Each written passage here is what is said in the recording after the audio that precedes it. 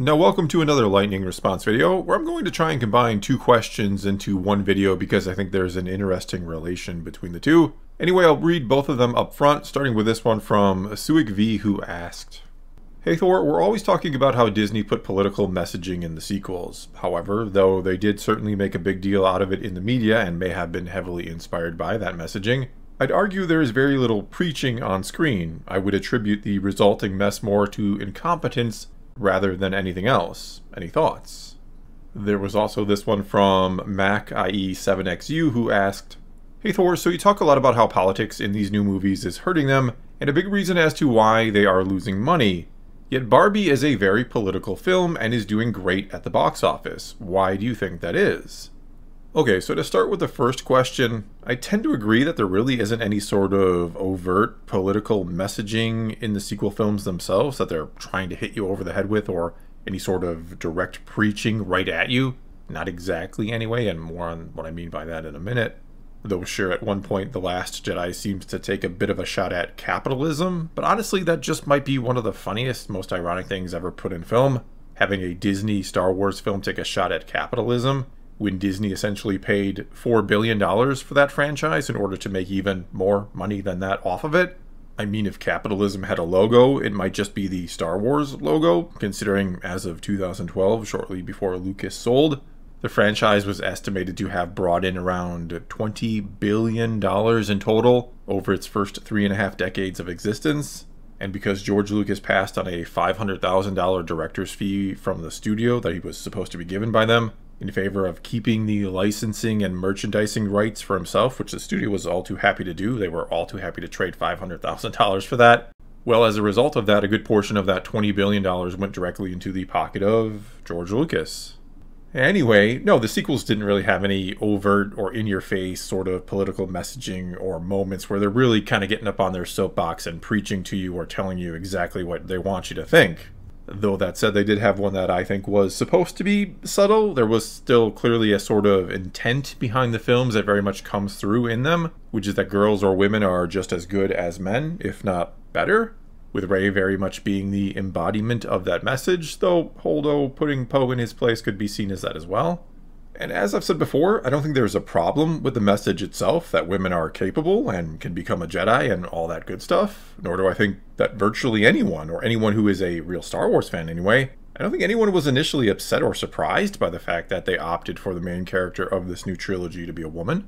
I think that was a good and expected call on the part of Disney and Lucasfilm, especially when you realize that, of course, they want to expand the audience of the franchise and lure in more female customers, and that the male fans have a track record of liking and appreciating good female characters in the franchise, despite many trying to argue to the contrary, simply because they didn't like some of the latest ones.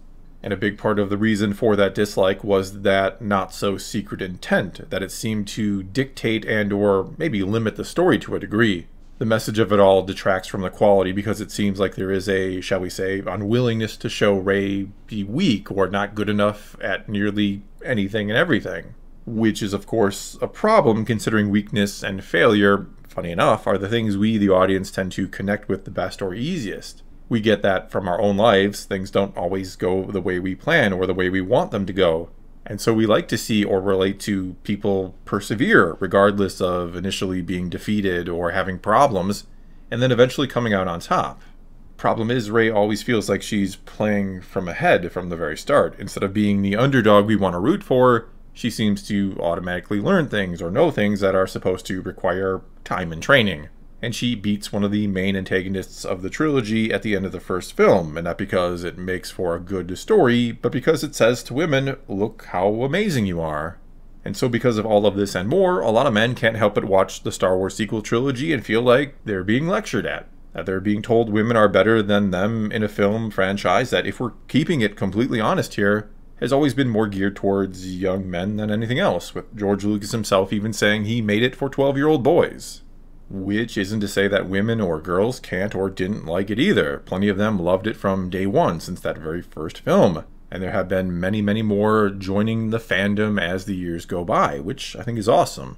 But if the argument from them, from Kathleen Kennedy and others who talked about the importance of putting female characters in Star Wars and making them even more prominent, even before the sequel trilogy kicked off, If their argument is that Star Wars is not easily accessible for women or girls because it doesn't feature great female characters for them, which is BS, but we'll give them the benefit of the doubt for the argument here.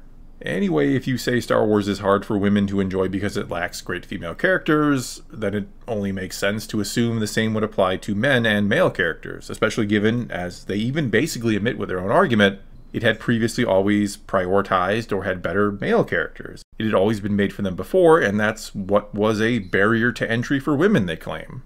And so in the case of the sequel trilogy, which lacks good male characters and seems to dismantle or tear down previous ones, well, by, again, their own logic here, men should have every right to not like the films and complain about them because they don't cater to them, they don't have characters for them to relate to and be inspired by, the same way apparently women have been upset previously or unable to enjoy Star Wars to its fullest because of poor or a lack of female characters in those previous films.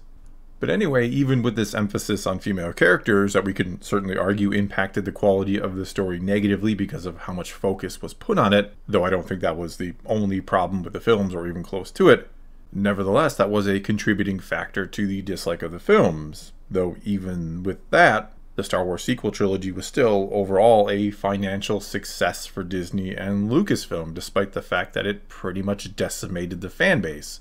Those films still made money.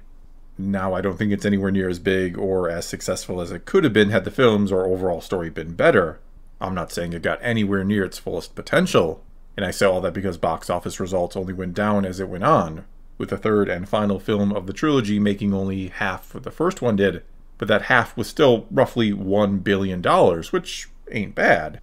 And I think that, relatively speaking here, those impressive results for the final film, for The Rise of Skywalker, which we could certainly argue from a pure filmmaking perspective was the worst of the trilogy, I think its quote-unquote success just goes to show how, especially at the time, how big the Star Wars name or brand was. That even an arguably terrible movie that alienated a good chunk of its audience, it still earned over $1 billion. I mean, I hate to be so crude, and oddly enough, I don't hate The Rise of Skywalker, but they basically served crap on a plate with that film, and people still ate it up to the tune of $1 billion. And so basically, box office success has never been an indicator of quality. If it was, the Transformers and Fast and Furious franchises would be regarded as masterpieces.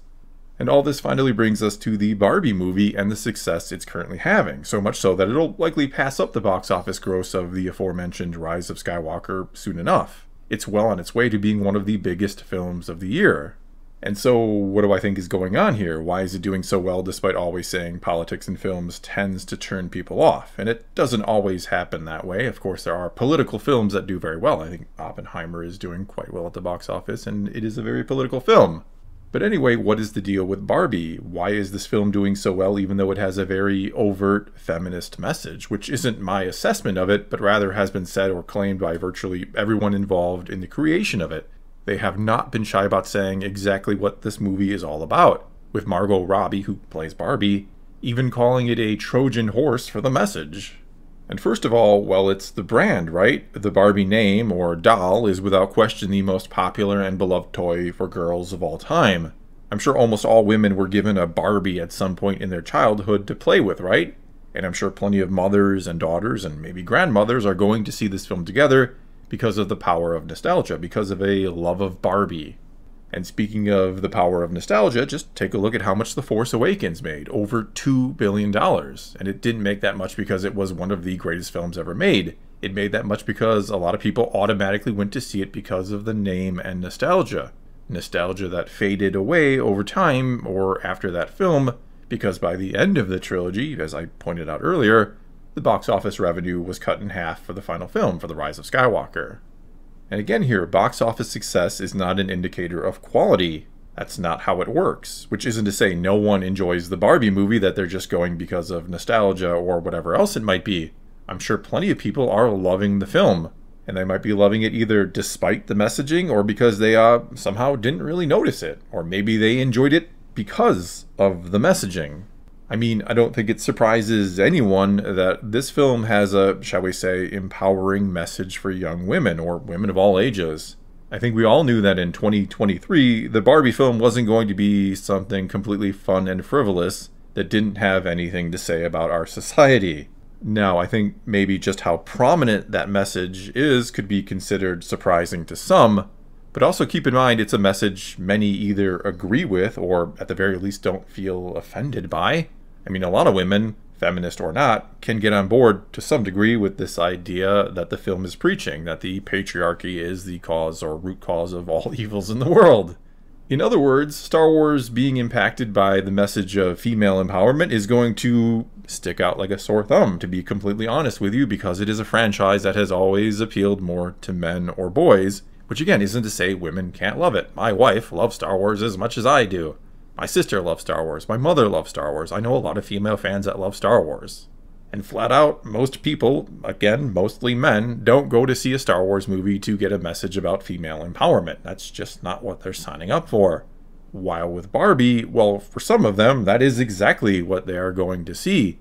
And for others, it's not going to surprise them at all when it's there, and they're going to either tolerate it, or agree with it, or ignore it because they just want to enjoy Barbie. They just want to enjoy this thing that they have such a strong attachment to. Well, that's all I got for this time. Now it's your turn to take to the comments below and tell me what you think about all this. Why do you think the Barbie movie is so successful? Are you surprised at how successful it is, or did you expect it? Or you could always, of course, ask a question for a future lightning response video. Just start your comment off with "Hey Thor" and ask away. Whatever you choose to do, leave a comment below and let's talk some Star Wars and some Barbie, I guess. And until next time, thanks for watching.